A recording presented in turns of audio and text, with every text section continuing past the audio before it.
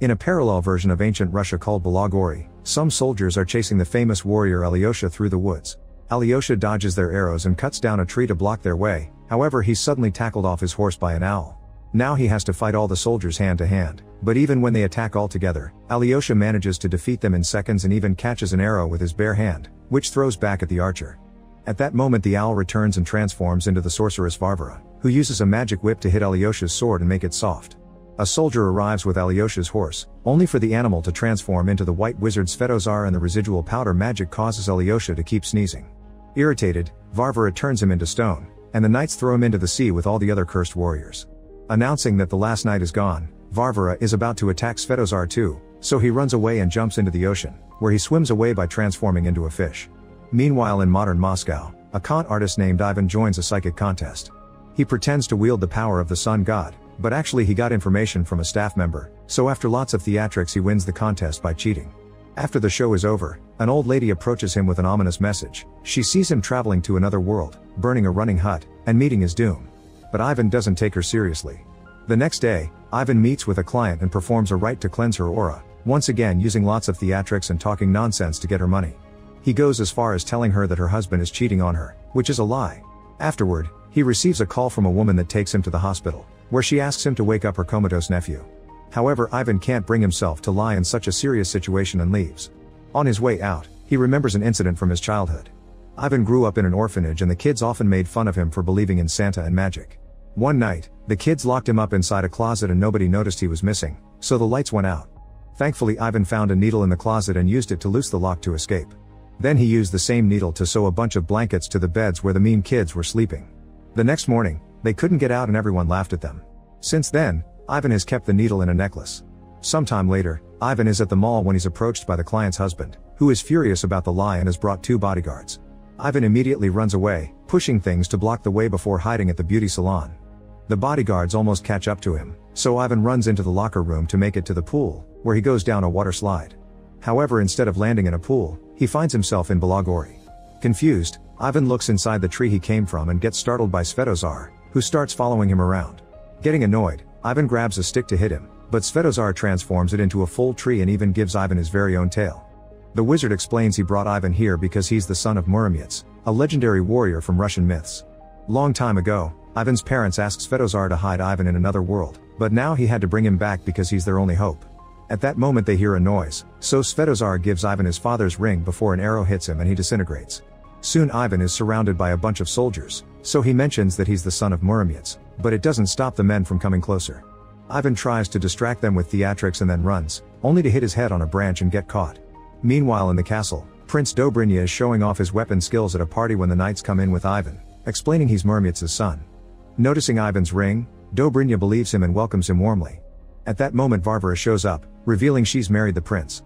She points out that Ivan must be tired and pretends to take him to a bedchamber, but actually she orders the guards to throw him in the dungeon and chain him up. Ivan looks around and discovers that in the neighboring cell there's a frozen man called Koho, whose body has been cut up into multiple pieces. He knows who Ivan is and assures him that all this is real, but Ivan remembers he pushed a guy out of the way when he jumped into the pool and wonders if he's the real Muromets' son. Koho explains that the only way for Ivan to go home is to find the magic sword, and proceeds to share a story. Long ago, there was a powerful wizard with an eager apprentice.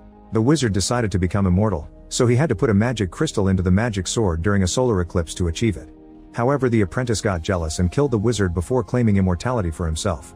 When his soul was put into the crystal, his death was also forged in it, and that day eternal darkness fell upon this world. That apprentice turns out to be Koho himself, who ruled the kingdom for 1,000 years until a group of warriors took the sword from him to defeat him and separated the crystal from it to make it lose power. They also put a spell on the sword, and Muromets hid it away. Eventually Dobrynya took the crystal and sent Koho to the dungeon. Koho is the only one who knows where the sword is, and since warriors aren't needed anymore, Ivan will probably be executed in the morning. At that moment the knights bring another prisoner, an old witch called Baba Yaga. The guard begins looking through Ivan's stuff and is startled by the phone, calling it a demon, but he also throws the cash into the fire. While he's distracted, Baba Yaga blows magic breath into her pocket to release a frog. This little guy transforms into Vasilisa, who puts a sedative in the guard's drink to put him to sleep. Then she frees Baba Yaga and together both women release Koho, breaking all the ice so he can put his limbs back together. Baba Yaga really turned herself in as part of her plan to free him. When the trio is about to leave, Ivan convinces them to take him with them. On their way out, Ivan gets back all his things, but he accidentally pushes the guard and causes the emergency bell to ring. A bunch of soldiers soon show up, so Vasilisa and Koho start fighting them. Vasilisa moves with great speed and skill to knock them down, but Koho doesn't bother to move much because getting stabbed doesn't kill him. He even throws his arm at a guard to grab his face and then knocks him out with a bowl. Vasilisa gets grabbed by the neck and Ivan thinks of helping, but Baba Yaga spits acid at the guy's face, so when Ivan throws a bag, she hits Vasilisa instead. At least this allows her to finally finish the man. Then the guard wakes up and goes after Ivan, who takes a picture of him with his phone and tells him he's got his soul. The guard freezes, so Ivan takes the chance to lock him up in the cell, only for the guard to pull at his tail and take it off. The group successfully makes it outside and escapes in Baba Yaga's hut, which can run on chicken legs. The soldiers follow them and shoot arrows at them, causing Ivan to almost fall but getting saved by Koho. The soldiers then try to block the bridge, but Baba Yaga just feeds more fire to the hut and they start going faster until the hut jumps over the outer wall. The chase continues in the forest as Varvara joins the soldiers by transforming into an owl, but Baba Yaga sees her and attacks her by sending a pot through the chimney. Varvara falls and the knights rush to help her, so the group escapes safely. The next morning, the house settles down in the middle of the forest, so Baba Yaga comes out floating in a big bucket. She asks Ivan to get her cauldron from the hut, but when he uses his lighter for better visibility, he accidentally starts a fire that only gets worse when he tries to stop it. He quickly warns the others, so Baba Yaga and Vasilisa come to save everything they can before the house runs away. This reminds Ivan of the prophecy the old lady told him in the city and he wonders if he'll really die here. A furious Baba Yaga assaults Ivan and threatens to eat him, but Koho stops her, explaining he's the only one who can find the magic sword. As they get ready to leave, Vasilisa gives Ivan a potion to counter any curse Baba Yaga may put on him. However, this is a prank, and when he drinks it, Ivan starts talking with strong sound waves that scare the birds and make Baba Yaga fall. Luckily she quickly cures him from it. Afterward the group starts heading to the White Mountains, where the magic sword is hidden. During the trip, Ivan takes lots of fun selfies together, but he also encounters weird flowers that try to capture him until Koho cuts them off. The group bonds and has a good time together, unaware that Varvara and her men are following them. When they enter the forest, one of the soldiers steps onto a magical plant and moss takes over his body until plants are growing out of it. Sometime later, the group stops at a swamp where a merman lives because they need to ask for safe passage through the Death River. Vasilisa sits near the swamp as bait, but when Vadianoi shows interest in her, his friend Lobster tells him that she's just a frog. Furious, Vadianoi attacks Vasilisa, so Ivan and Koho come to save her and negotiate. However, Baba Yaga knows it won't work, so she eats a magical apple to make her body appear to be younger. Vadianoi falls for Baba Yaga's flirting and accepts to guide the group, but first they need to fill Yaga's bucket with water for him. Shortly after the group leaves, Varvara arrives at the swamp and uses her magic to get information from the lobster. Then she shoots a magic arrow toward the palace, where it hits a guard and allows Varvara to possess him to give Dobrynya an update. Back to the group, they use Koho's arm as a hook to climb a hill, and after lots of walking, they enter a cave where a giant lives. They sneak around quietly, but suddenly Ivan's alarm rings, alerting the giant of their presence. Korshai tries to negotiate, but the giant pushes him away and starts attacking the group. Everyone runs to hide, but Vadianoi's bucket falls and now he's lost his water, so they must help him quickly. Ivan watches the enemy and realizes that the giant is female, which gives him an idea. He puts down his phone with music playing, then he starts dancing and flirting with the giant, who is very flattered and dances along. The rest of the group uses the chance to escape, and Ivan finishes the dance by gifting the giant flowers before joining the others. Moments later, they finally reach the Death River, which is full of piranhas. Vadianoi dives in to try to assert his dominance, only to emerge with the piranhas biting him. Since he's been gone for years, the river doesn't listen to him anymore. An argument ensues over how they're going to proceed, and things are so tense they almost get violent, but Ivan calms them down. Vasilisa has lost all hope and leaves, so Koho explains to Ivan her issue.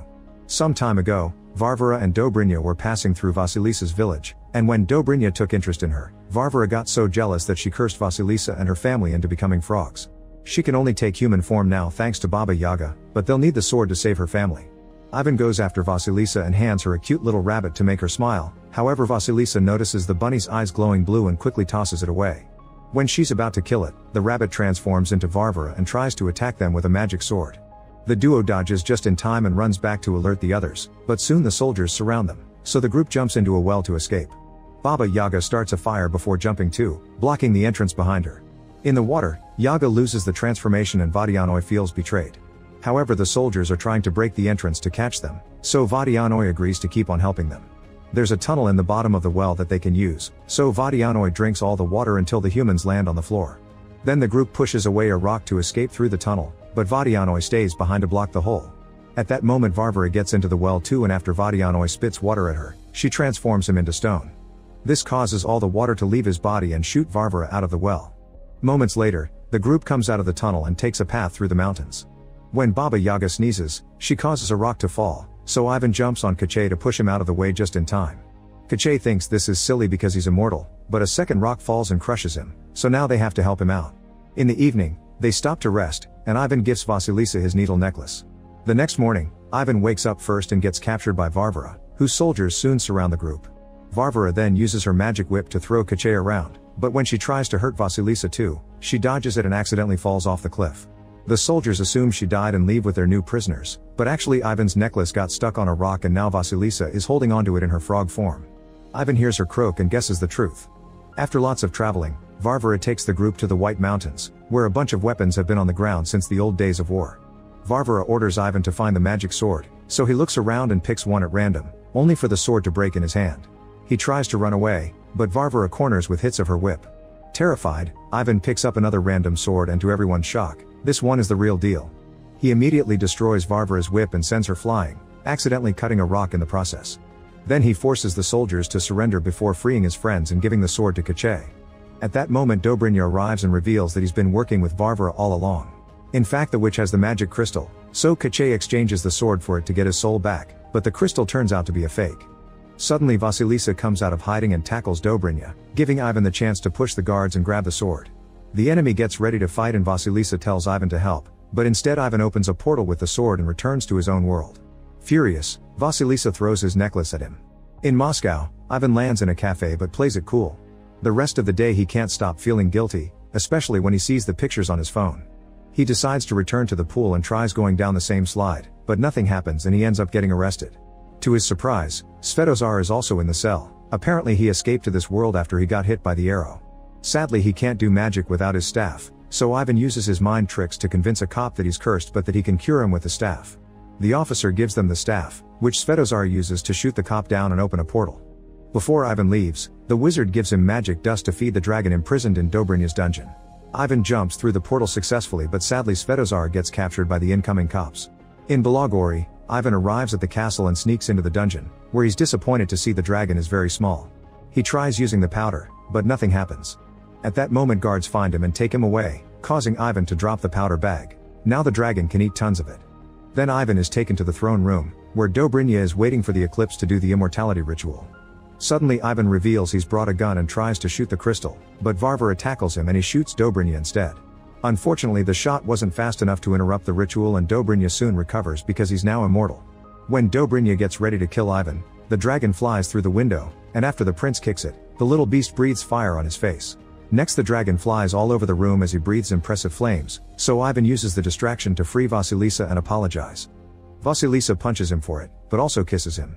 At that moment Dobrynya makes the dragon stop by blocking the fire with a sword, so Ivan starts a new distraction by asking Dobrynya to duel him like a real man with normal swords. As the two of them fight, Vasilisa tries to reach the magic sword, only to be attacked by Varvara and the women start their own fight.